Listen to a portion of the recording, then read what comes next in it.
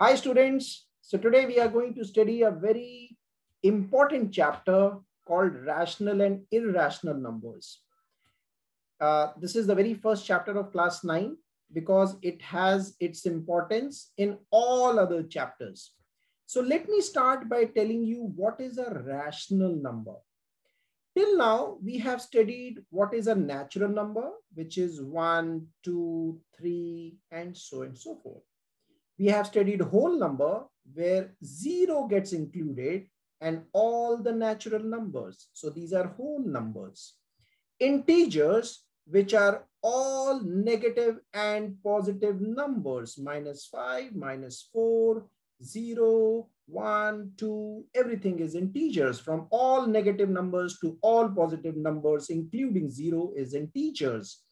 And now rational number, let me tell you, if a number can be written in the form of P upon Q, which means 3 upon 4 is a rational number, 7 upon 8, -6 upon 9.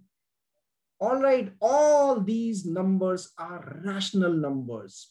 So if a number can be written in the form of P upon Q, then it is a rational number. So tell me, is 2 a rational number?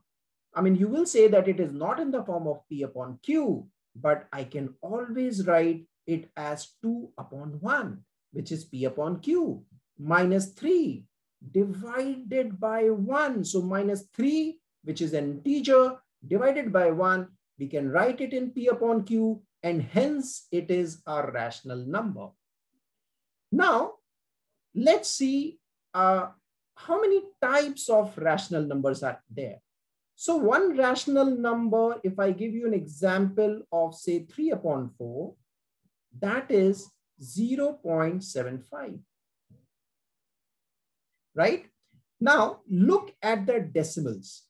This is a terminating decimal. Why it is called terminating decimal? Because it has got fully divisible and there is nothing else to write here. So this is a terminating decimals.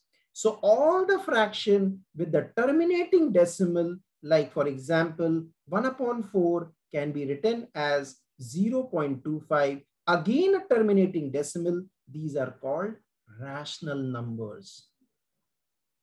Another, see this example of 1/3. Now, if I start dividing, you will see that it is 0.333333. I'll keep dividing and I'll keep writing. It will never terminate. This is another kind of fraction where the answer in the decimal form is not terminating. Such non-terminating recurring numbers that the number should be same are called rational numbers. Now, let me tell you that there will be few numbers where it is non-terminating. For example, it can be 437, 621, 398. It is continuing, not terminating, not recurring.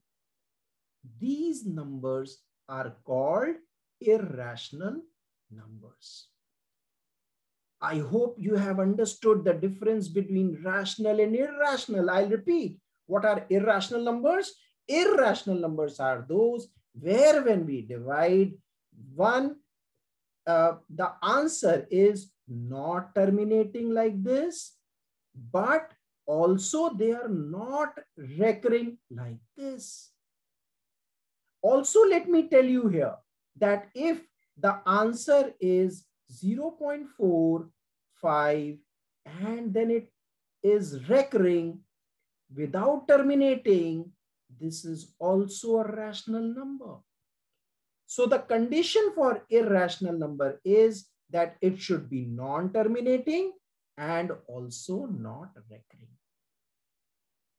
Now, let me give you some examples of irrational number, right? So we have studied about pi. In the last class, we have studied about pi. While calculating the circumference, we had 2 pi r, right? Area was pi r square. So this pi we used to study as 22/7, right? But actually, this is not the real value of pi. The real value of pi is 3.1418, and you just keep on going on and on, whatever it is, this goes in thousands, millions, it will never end. So it is non-terminating, non-recurring. So pi is an irrational number, right? Interesting. Pi is an irrational number. Now, all the square roots, square root of 2, square root of 3, square root of 5, square root of 6 are irrational numbers. This is written as 1.414, and it continues without terminating, without recurring, right? Similarly, root 3, 1.732 is what I remember, but it continues without recurring, without terminating. So all the square roots, will be irrational number. But remember, I missed writing root 4. So when square root of 4 you will write, this is plus minus 2. What is the square root of 4? 2 also and minus 2 also. And you know that both these numbers are rational numbers. So root 16, again a square root of 16, this can be written as plus minus 4. So this is also a rational number, but other than these square roots, every other square root is an irrational number. Now, let me quickly wind up by telling you that